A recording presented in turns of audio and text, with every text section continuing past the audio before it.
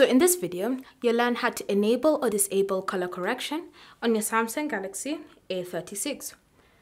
So all you need to do is open the Settings app, then you want to scroll and select Accessibility. Under Accessibility, tap on Vision Enhancements, and then you want to scroll until you find Color Correction, then you want to select it.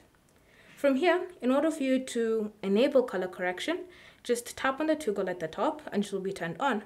A filter will be applied onto your screen, and now you can go a step further by choosing what filter you want to use.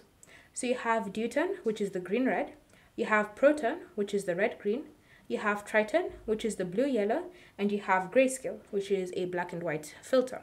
So it's completely up to you to decide which filter you would prefer. And once you've done that, you can just exit the Settings app and continue using the phone with the filter that you've chosen being applied.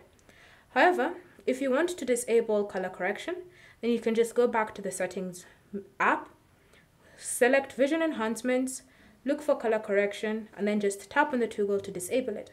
Once disabled, any filters that you previously had on your screen will be removed, meaning that you successfully turned color correction off. Thank you for watching. If you have any questions or comments, leave them down below and we'll get back to you.